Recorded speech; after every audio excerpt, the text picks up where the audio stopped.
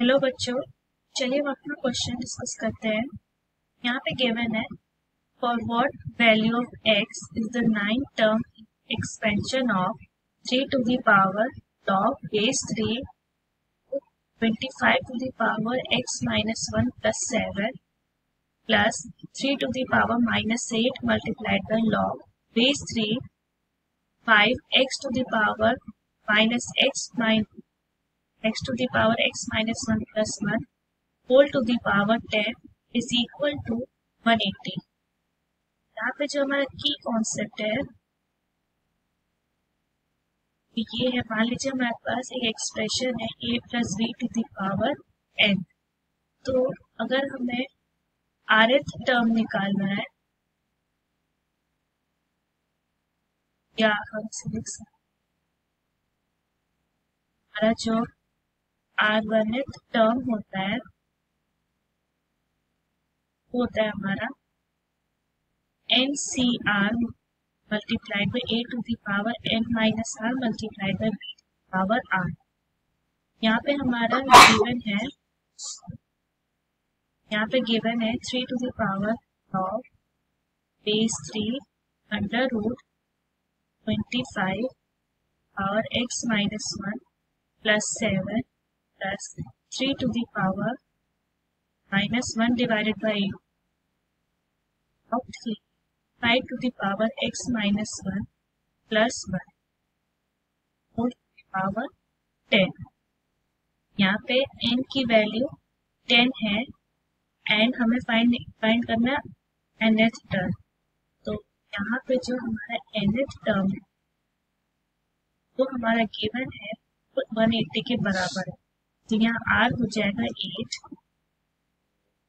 180 is equal to 10 C8 multiplied by 3 log base 3 under root 25 to the power x minus 1 plus 7 power 10 minus 8 square multiplied by ये होगा 3 to the power minus 1 divided by 8 log 3 5 to the power x minus 1 plus 1 whole to the power यहाँ पे हो जाएगा ये -8 हो जाएगा। अब ये होगा 10C8 की वैल्यू होती है 45 मल्टीप्लाइड बाय, अब यहाँ पर बेस और यहाँ पर पावर सेम है 3 ये हो जाएगा under root 25 x to the power minus 1 plus 7 square whole square multiplied by यहाँ पर होगा 5 to the power x minus 1 plus 1 whole to the power minus 1 divided by 8 and इसका पूरा पावर होगा 8। तो हम लिख सकते हैं कि ये हो जाएगा हमारा 180 is equal to 45 multiplied by ये अंडर रूट है, बाहर स्क्वायर है तो इसको लिख सकते 25 to the power x minus 1 plus 7। अब ये हो जाएगा क्योंकि इसकी पावर नेगेटिव है तो इसको हम डिवाइड पे लिखेंगे और -1 डिवाइडेड बाय 8 मल्टीप्लाइड बाय 8 -1 होगा तो इसकी पावर -1 तो ये यहाँ होगा, डिवाइड करेंगे 5 to the power x minus 1 plus 1। अब हम इसको लिख सकते हैं, इसको सिंप्लीफाई करके 4 इज इक्वल टू, अब 25 को लिख सकते 5 to the power 2 multiplied by x minus 1 plus 7 whole divided by 5 to the power x minus 1 plus 1। अब यहाँ पे हम सपोज करते हैं late 5 to the power x minus 1 is equal to y। और हो जाएगा 4 इज इक्वल टू यहाँ पर है y square plus 7 divided by y plus 2। ये होगा y square plus 7 is equal to y plus 4। So y square minus 4y plus 3 is equal to 0।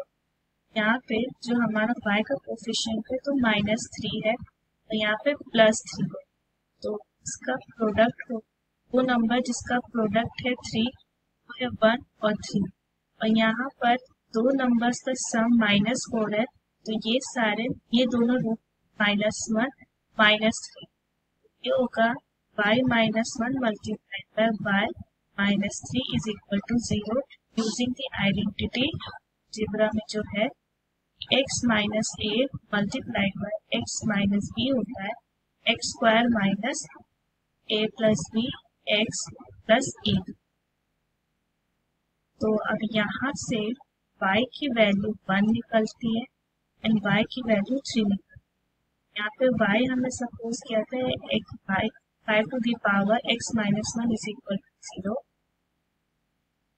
तो ये हो जाएगा हमारा किसी भी पावर की वैल्यू, किसी भी अगर पावर कोई भी नंबर है उसकी पावर कुछ भी हो उसकी वैल्यू 1 हो, पावर 0 x -1 हमारा 0 होगा, तो इससे x की वैल्यू 1 निकल आए।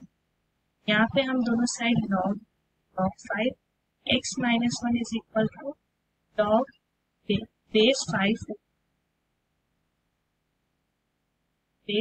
3, so x is equal to base 5 3 plus अब 1 को हम लिख सकते हैं log base 5 log base 5 15। यहाँ पर x की वैल्यू 2 निकल के आ रही है 1 और log base 5 15। ये हमारा फाइनल रिजल्ट हुआ।